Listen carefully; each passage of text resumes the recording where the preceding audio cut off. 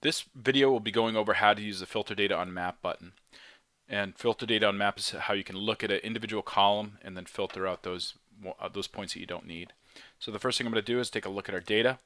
This is an Excel spreadsheet with all of my customers. You always want to consolidate when you can spreadsheets so you don't have multiple data sets, and you just break up everything with different columns. So we have an account name, we have address, city, state, zip, and then we have columns that we might filter data by. We have sales and we have customer type.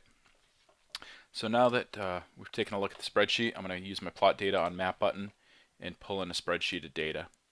I'm going to just browse to that same spreadsheet and we'll just click next.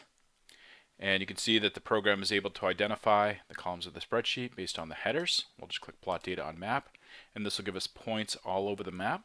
And it'll also pull up our data window. Our data window is what we're going to be using to filter the data on the map with. So you can see that I have my spreadsheet here. It's essentially everything that I saw in Excel, and this is the button called Filter Data Rows that we're going to eventually be using. The first thing I'm going to do is use my color code with symbols tool just so I can differentiate those points based on a column of the spreadsheet. And so I'm going to have it look, rather than my sales, I'm going to have it look at my customer type column.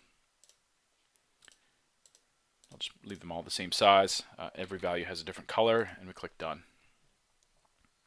So now I can see I have my legend here with my affiliate referrals, customer referral, house account, and so on. They're all different colored dots. So let's now use our filter data on map tool.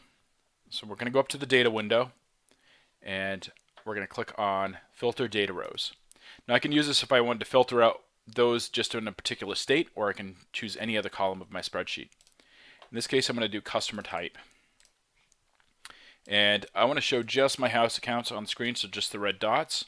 So I'm going to change this top none to equals, and then I'm going to type it in exactly as I have it in the spreadsheet.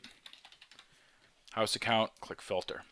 So now in my data window I can see I have 27 out of a possible 452 on the map.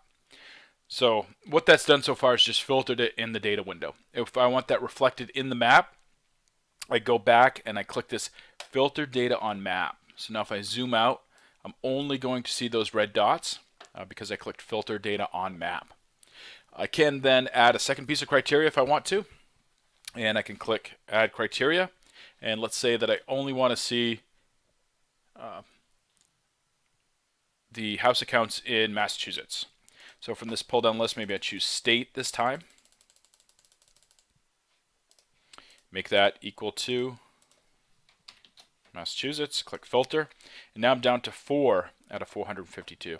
I can either uncheck and recheck this filter data on map box, or I can just click this little refresh button. And so now I am refreshed with just those 4 house accounts on my map. I can then export this data with this button on the end, and it'll export that to a CSV. If you have any questions, please let us know. Have a great day.